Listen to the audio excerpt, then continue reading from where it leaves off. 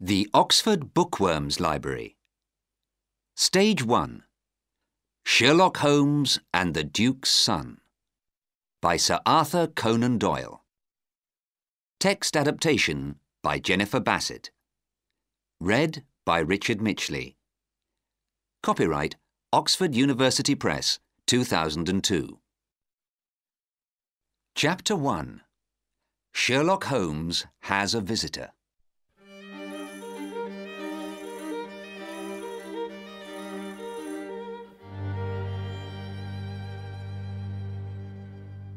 When visitors came to see Sherlock Holmes in Baker Street, they often did surprising things. Sometimes they put their heads in their hands and cried.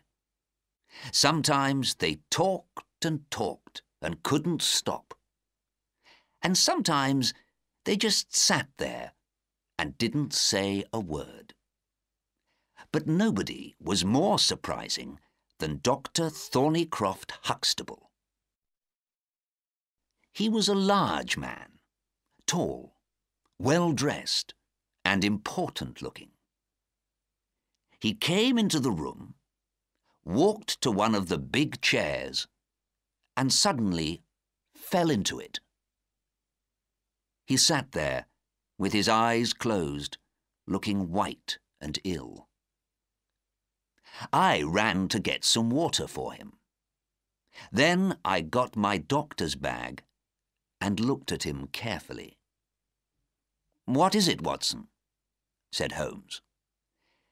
"He's all right, I think," I said. "He's just very, very tired, and probably hungry too." Holmes looked in the man's pockets and found a train ticket from Mackleton in the north of England. "Mackleton? That's a long way," said Holmes. "It's not 12 o'clock yet, so he probably left home before 5 o'clock this morning." After a minute or two, the man began to move, and his eyes opened. A second later, he got quickly to his feet. His face was now red and unhappy.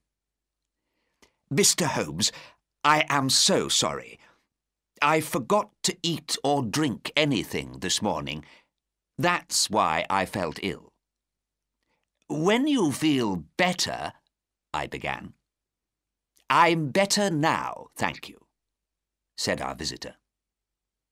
"And I want very much to talk to Mr. Holmes, to ask him something.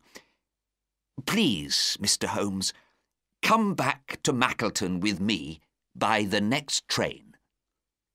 "I'm sorry, that's not possible," said Holmes. "I'm working on two important cases, the Ferrers case and the Abergavenny case.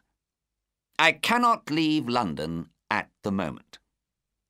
"Important cases?" our visitor cried. "But this case is very important too. You know about the kidnapping of the son of the Duke of Holderness 3 days ago?" "What? The government minister?" "Yes, that's him. So you didn't know?"